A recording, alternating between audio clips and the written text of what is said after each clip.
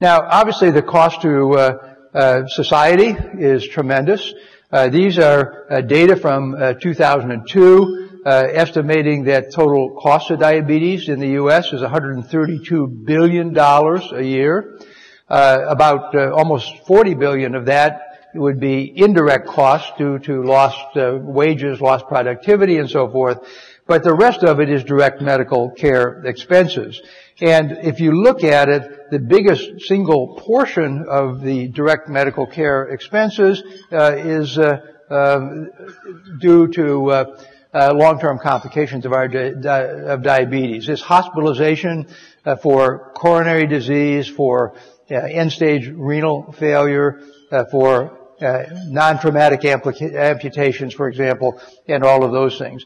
And actually, outpatient care and medication supplies are the minority of the total cost of the disease in terms of direct medical care.